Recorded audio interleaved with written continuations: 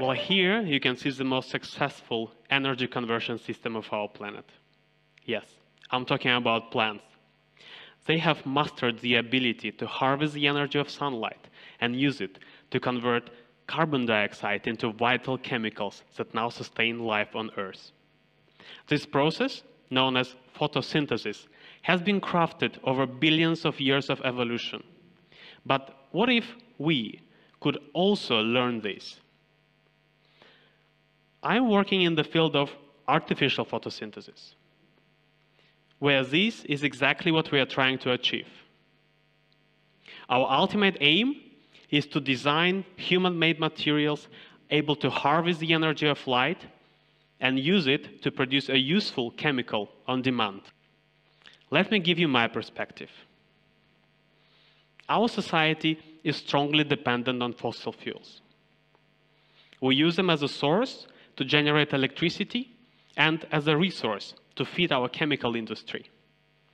But in light of the challenges posed by climate change, we have to reduce this reliance and explore renewable resources. Well, the energy the sun provides to our planet is the most vast and equally distributed source of renewable energy. A good example here are solar cells. Just look how quickly they've changed the landscape of the energy sector in the last 15-20 years. But solar cells only allow for a very specific energy conversion from light to electricity. And while it's of course great to have access to zero-emission charging and power, we also need to think of the other economic sectors that still heavily rely on fossil fuels. Our transportation means, for example, cars and planes are still dependent on petroleum, chemical industry products, petrochemicals, plastics are still derived from oil and natural gas. Well, all these industries continue to generate greenhouse CO2 and thus continue to contribute to global warming. So the point is, although solar cells are great at utilizing sunlight, they are simply not enough. In order to facilitate the transition to the sustainable economy of the future, we need a green process that also allows a direct production of chemicals, fuels, and plastics using sunlight. Imagine, for example, that cars can be run on a fuel that is derived solely from water and sunlight. A fuel that has no toxic byproducts and has a zero carbon footprint. That would be the aim. In our research group, a team of chemists, physicists, and material scientists approached this problem from a very fundamental perspective. Our research takes inspiration from natural photosynthesis, the process in which plants convert stable and abundant molecules, water and carbon dioxide, into valuable sugars and other chemicals using the energy of light photons. Well, we aim to design human-made materials that mimic what nature has been doing for billions of years. This is a big task. So, where do you start? How can we learn from nature? The first essential step to this point is to make sure that we understand how plants photosynthesize. And here, owing to the enormous scientific progress of the last 80 years, we have learned a great deal on the structure and functions of natural system.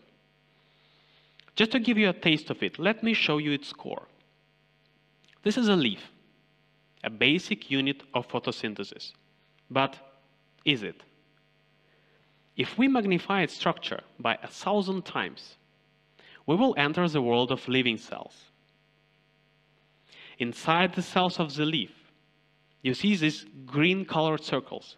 These are chloroplasts, the main photosynthetic unit of the plant on the microscopic level. But this is not enough.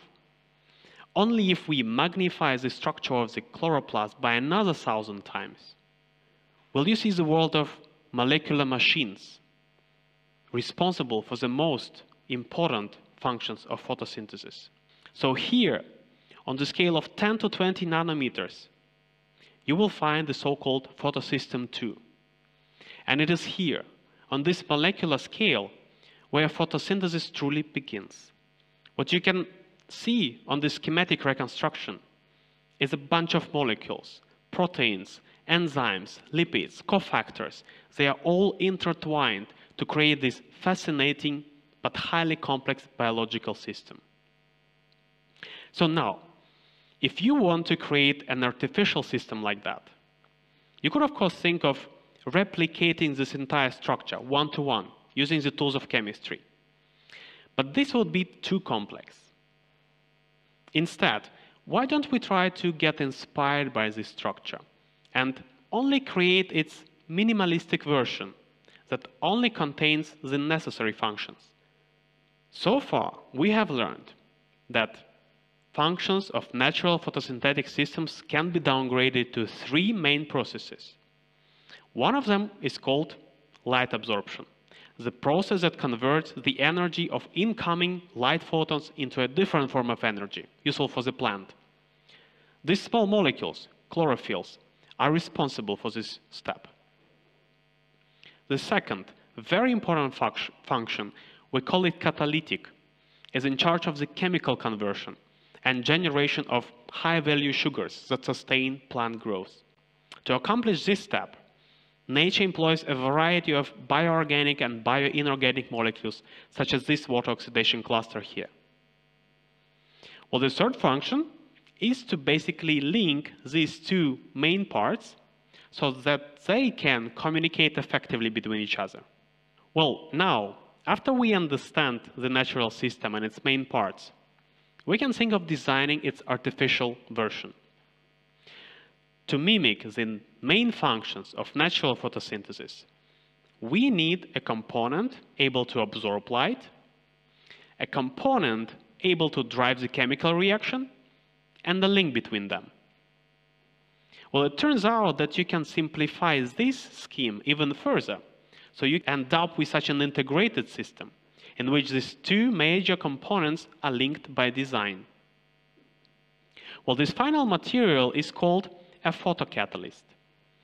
This is our artificial copy of the natural photosynthetic system, as it can do both, absorb energy of light photons and drive the chemical conversion. All right, seems like a practical concept. But does this photocatalyst actually work? Let me demonstrate to you the feasibility of this approach by looking at the dream reaction of every chemist: water splitting. Water is a very simple substance made of hydrogen and oxygen atoms. Still, splitting water into its constituents represents one of the most challenging processes. That's interesting. This is exactly the reactions that plants can do so well, and that is the reason why our atmosphere is full of breathable oxygen. But in addition to oxygen, if you split water, you also create hydrogen, a very simple gas that is not only an excellent energy storage molecule of the future, but is also a very important component of our chemical industry. So, if hydrogen can be produced using renewable resources such as water and sunlight, we could contribute to the climate change issue significantly. But let me come back to the demonstration.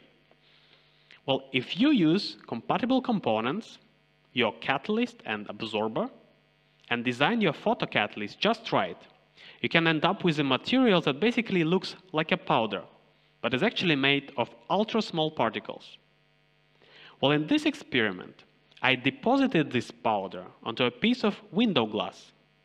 So I took this glass and put it in a container with water. As expected, nothing happens in the dark.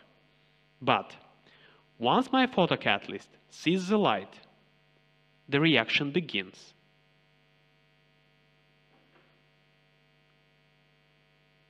Light gets absorbed, the generated energy gets transferred to the catalytic component, which facilitates splitting of water molecules.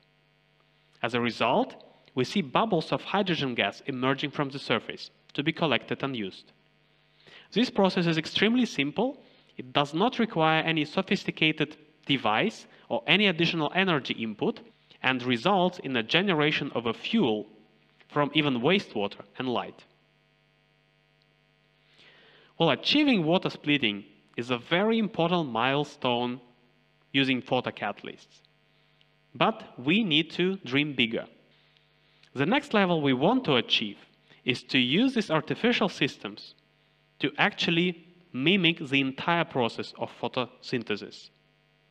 Let me remind you, in photosynthesis, plants convert carbon dioxide into chemicals. So the ultimate aim here would be to take advantage of the excessive waste amount of CO2 in our atmosphere and to rather treat this CO2 as a valuable resource that can be converted into interesting chemical products using a photocatalyst.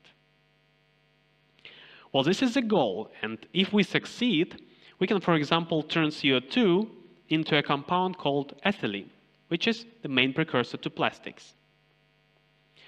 So, how can we get there? To allow for such a complex reaction and such a selective product formation, we have to take a step back and reconsider the photocatalyst design.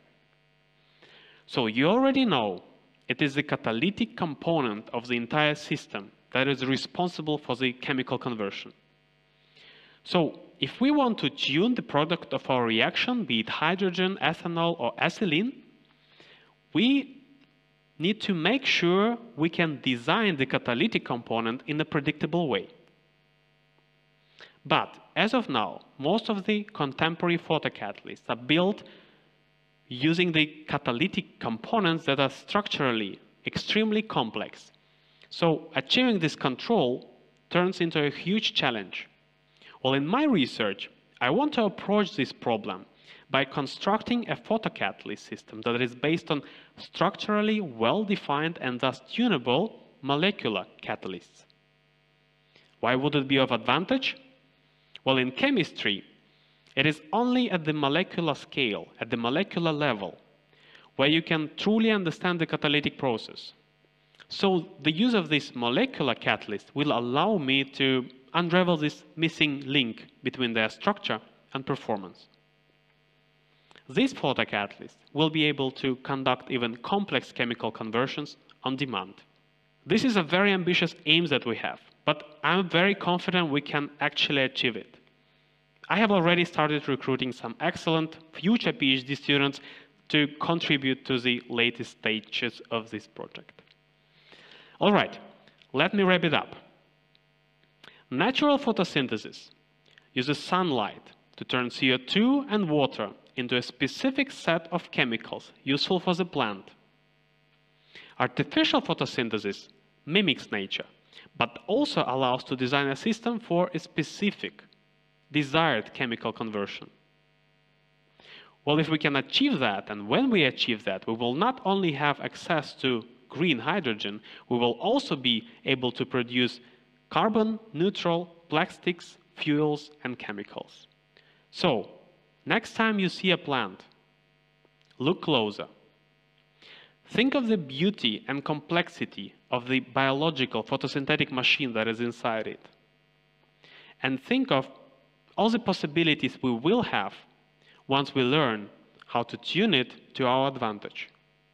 Thank you.